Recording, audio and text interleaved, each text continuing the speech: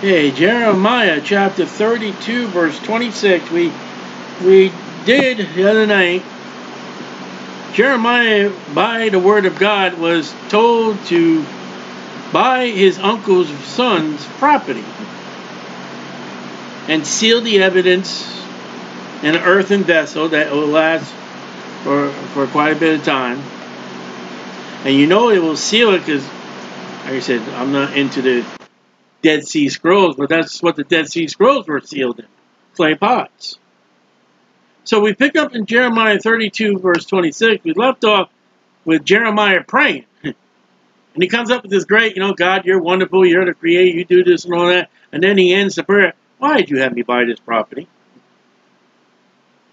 Then came the word of the Lord unto Jeremiah, saying, behold, I am the Lord. Now, that's a snap answer to Jeremiah. Now, run back to his prayer, verse 25.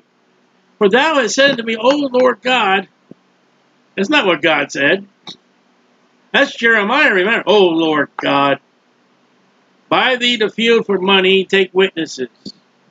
For the city is given to the hand of the Chaldeans.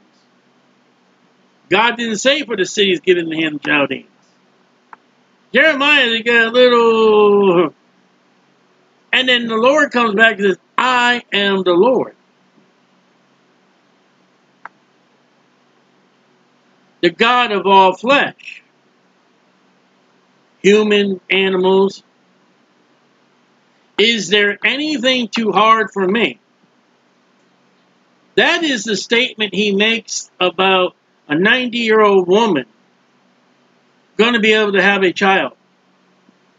That is a statement he makes to a woman who has not had any sexual marriage bed relation with a man, and she's going to have a baby.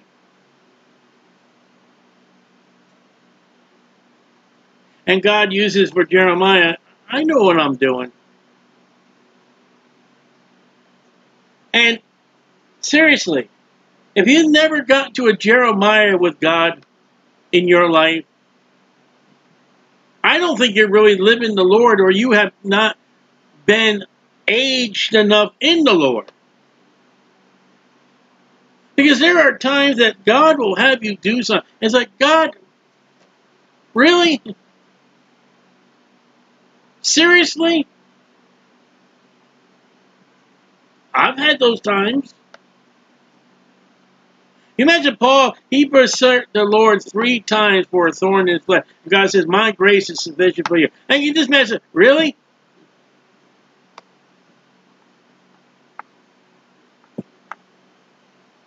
Therefore, thus saith the Lord, behold, I will give this city to the hand of the Chaldeans.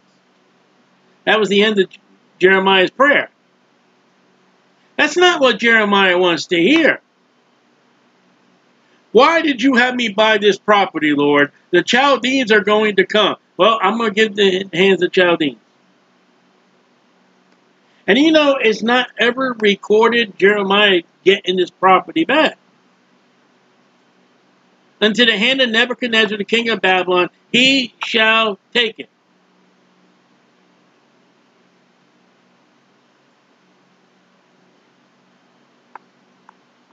And the Chaldeans that fight against this city shall come and set fire on this city and burn with the houses. All right, before we move on, God is pronouncing judgment against Jerusalem and the city, upon whose roofs they have offered incense unto Baal. So the destruction of the city and the area of Judah is because they have angered God in their sins and their worship of other gods, to pour out drink offerings unto other gods, to provoke me to anger. Now, there's nothing wrong with burning incense in your house. If you got pets, you got children, You live in Florida, humidity, incense, different smells, whatever you want to call them, are great. But they are burning it to Baal. And if you want a terrible smelling incense, the incense that the priest have in the Roman Catholic Church when they start their service and that parade down the aisle, man, I almost still can smell that gags you. And pour out drink offerings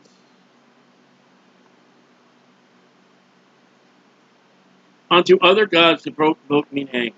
So they're worshiping and honoring other deities. For the children of Israel and the children of Judah have only done evil. There's no good. They have reached a condition, they only done evil.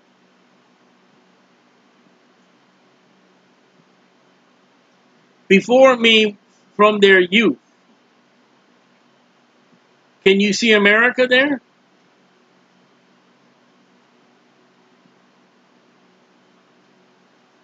For the children of Israel have only provoked me to anger with the works of their hands, saith the Lord. Now let's imagine all the things that their hands are doing. Incense, drink offerings, making idols and images and prayers to other gods, holding statues, rubbing statues, cleaning statues, trimming the groves.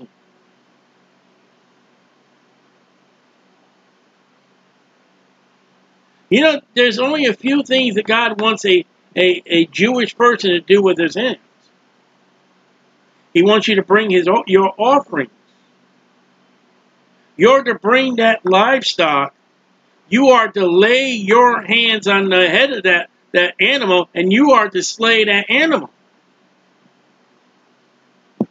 You're not to offer the incense. That was in the holy place only by the priest. You don't offer the drink offerings. For this city has been to me a provocation. You can see on the YouTube video we have here. It's anything that excites anger, a cause of resentment. It's to provoke. Israel and Judah is exciting God to anger. And their actions are, God's like, keep on doing it. I'm going to let you have it. You keep on that, I'm going to let you have it. Jeremiah, you warned them, and they keep on doing it. They're going to get it. And they're going to get it. Like a mother. You wait till your father gets home. You guys better knock it off. Did I tell your father?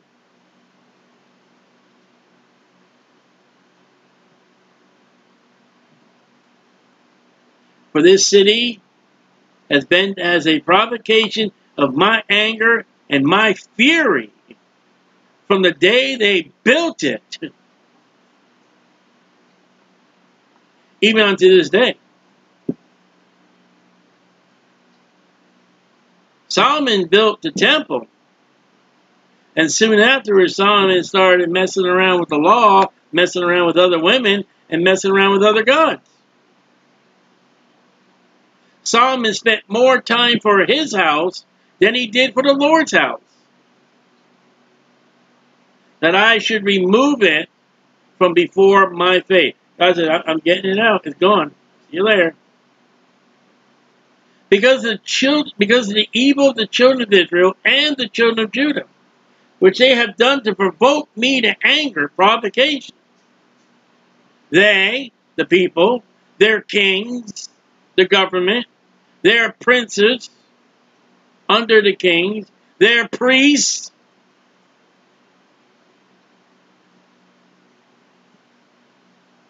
And that's not saying if it's the priests, the Levites, or the false priests. They're priests. Even in the temple of God, there are things going on that shouldn't be going on. The Levites.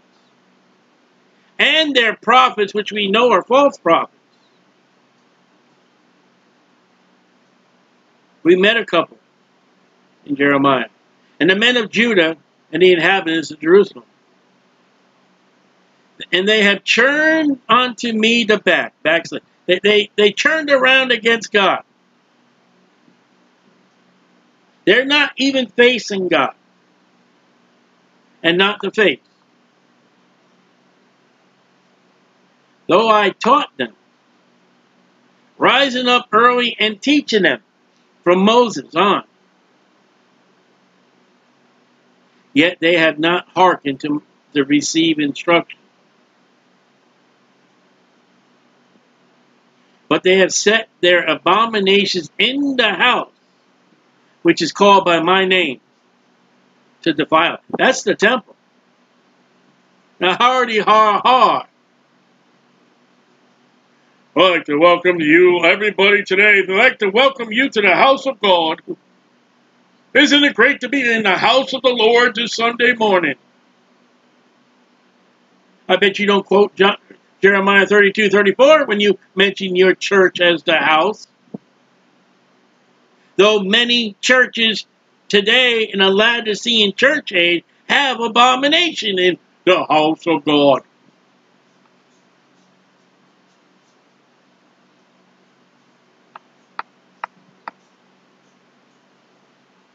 There are some churches up on a good fancy seat up on the stage.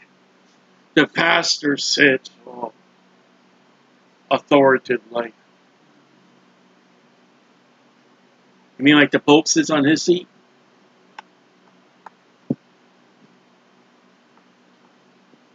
What's wrong with the pastor just sitting down in the pew, and when it comes time for it, he just gets up, goes up to the podium, and opens up the word and starts preaching.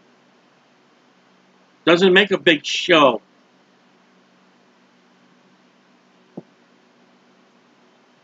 So those, you're in the house of the Lord.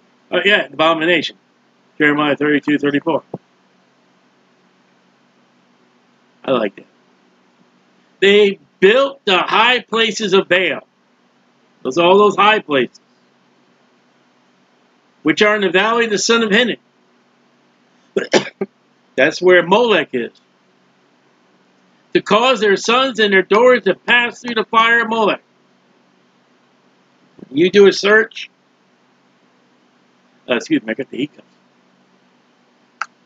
You do a search on Google. Images under Molech. You'll see that almost like a cow kind of like statue. He's got his hands out. Where you put the children. And by levers and pulleys, those arms throw the baby into his stomach. Where there's a furnace of fire.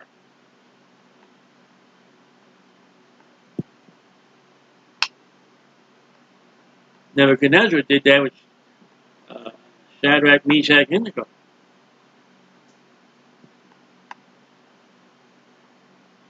Today in the world, we kill the babies before they come out of the womb.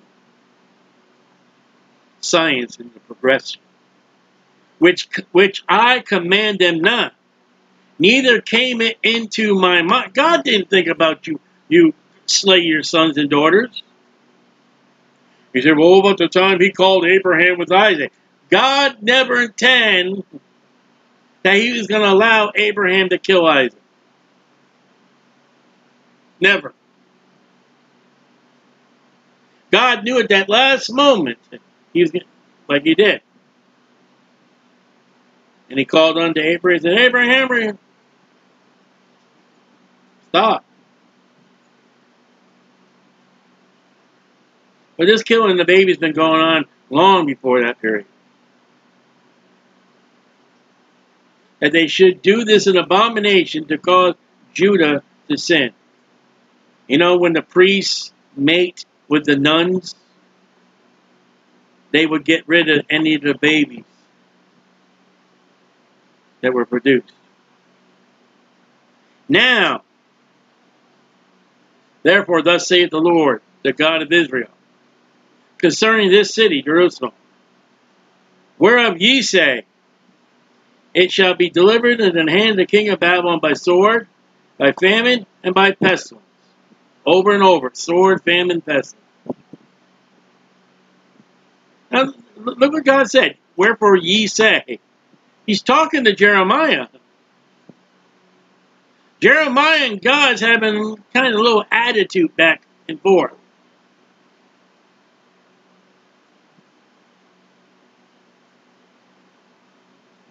Now, Jeremiah is not mad at God, and God's not mad at Jeremiah, but there is a little sarcasm going on. And I heard a preacher one time say, sarcasm is a sin. Well, then God sinned. Because God is sarcastic at times. God said in one place, go to Bethel and sin. You know he didn't mean it. God doesn't want you to sin. Behold, I will gather them out of all countries. And what we're going to now see, we're going to see again, God is not finished with Israelites. He is not finished with the Jews. There will be no end to the Hebrews. As such as replacement theology, that God's all finished with the Jew, and us Gentiles, we're going to claim the promises of the Jews that God has forsaken them because we're the spiritual Jew. And you'll hear sometimes of these Hollywood stars, we're Jews. Sammy Davis Jr. claimed that. Right. He went around, he was a spiritual Jew, whatever kind of nonsense. British Israelitism. The Jews went up from here, went up to England, and blah, blah, blah, blah, blah. The Mormons, Jesus Christ came over to North America. The Jehovah's Witnesses, a bunch, we're the 144,000, and it's comical to have them come to my door, and they are black-skinned. And if they only knew what the Jehovah's Witness early watchtowers said about the black-skinned people.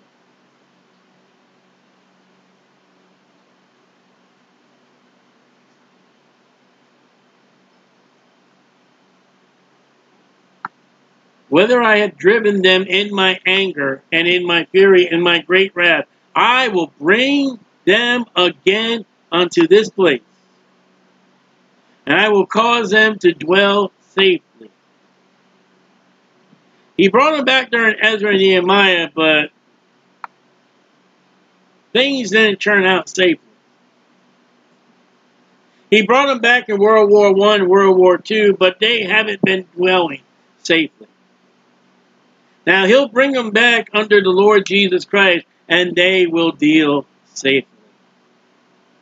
And they shall be my people, and I will be their God. As a corporate body, that's not today. Because his people are not doing right. They proclaim to be following the law, which they cannot. They don't go to Jerusalem 3 times a year. They don't offer their sacrifices at the brazen altar at the temple because it's not there. Now, individual Jews can get saved, but corporate, they're on a shelf right now. I will give them one heart. Not now, later. One way. Jesus said, I am the way. That they may fear me forever. They don't fear God.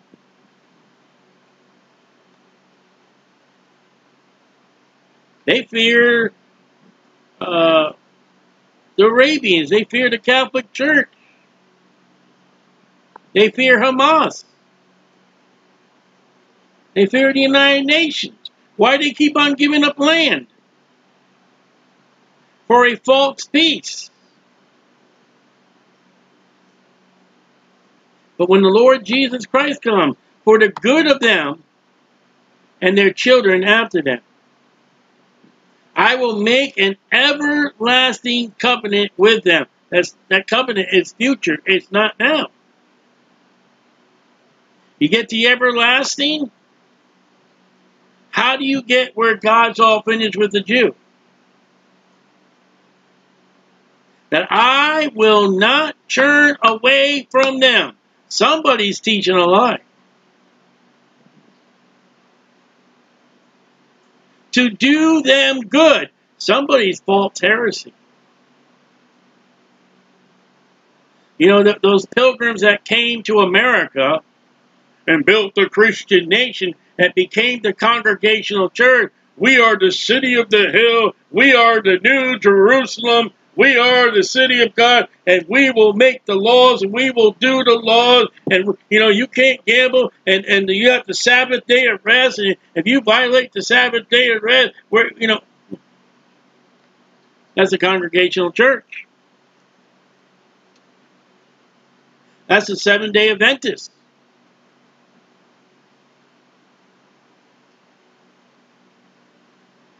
But I will put my fear in their heart. The fear of the Lord is the beginning of wisdom. The fear of the Lord is the beginning of understanding. They don't have the wisdom. They don't have the understanding. God's fear. They shall not depart from me. Well, as corporate body, yes, they are. Yea, I will rejoice over them to do them good. Now, the teaching will be that God's all finished with it. This is all past tense. This is all in the history. It's not future. I will plant them in the land. Yeah, he did that. He put them in the, but then, you know, they rebelled against him and, you know. Assuredly, with my whole heart and with my whole soul, God will plant them in that land, and they're never going to be plucked up.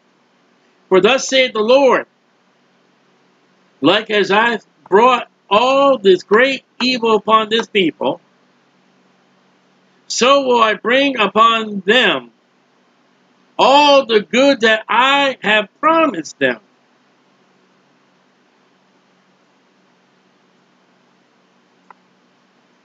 The field shall be brought in this land. Ah, now the Lord's answering Jeremiah.